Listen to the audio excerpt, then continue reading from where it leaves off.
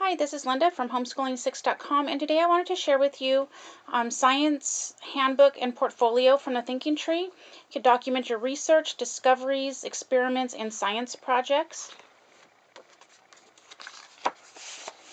And so right here is my science journal, What Do You Want to Learn? And they can write that, and they have their action steps, supplies needed, and materials needed for projects and experiments. And here are all the pictures that are going to be in the back, and we'll get to that in a little bit. The next chapter is Science Tools. Draw all your tools. And then the next one is Research and Reading Time. They would write the name of the book, topic, date, chapter name, page, title, science. They could drawing and notes, so they can illustrate that. And these pages right here repeat themselves. They're repeated pages. And then the next one is My Observations and Discoveries. And on these pages, they will tape or draw images, and they can illustrate or, write however they want to fill out these pages. And again, these ones repeat. The next one is Biography of a Scientist, title and date. There are some of these. Science Stories, if I had discovered a creative writing activity, drawings, photos, or images. So I get creative there.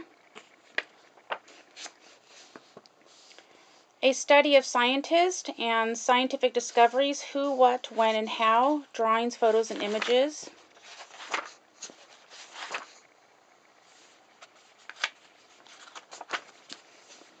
Science vocabulary pages, look up and define 5 words, choose 10 spelling words related to science. Again, these pages repeat.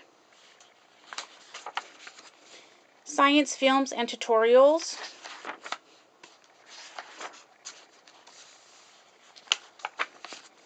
My science projects, and there's, I believe, up to 12.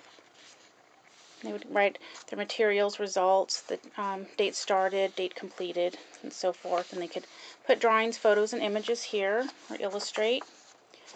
Record keeping, charts, and graphs, and these are repeated as well. And these are some fun pages. Research, essays, and creative writing.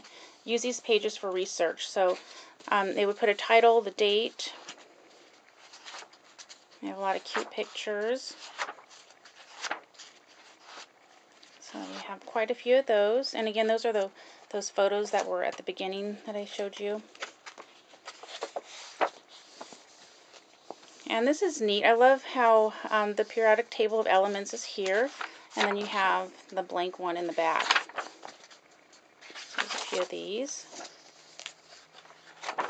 And then in the back, they have more blank books that they could fill out if there's more science books they're using. And they could do that. And there you go. Hope you enjoyed your peek inside the Science Handbook and Portfolio. Thank you for watching.